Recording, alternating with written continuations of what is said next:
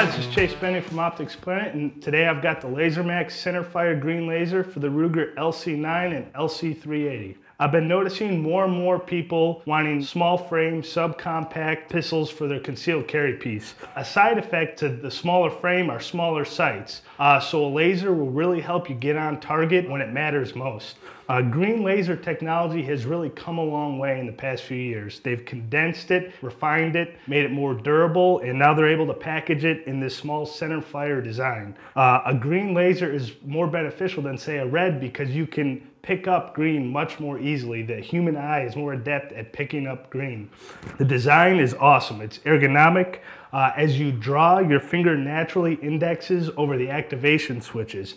They're fully ambidextrous. Located at the front of the sight, we have the adjustments for windage and elevation. It takes a DL 1/3 N battery with a 1 hour constant on battery life. It's extremely easy to install. It clamps over the trigger guard and is secured with these 2 screws. We have a ton of holsters for this exact combination.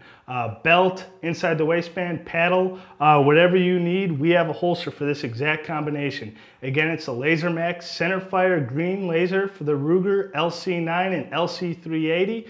This is Chase Benning. Thanks for watching.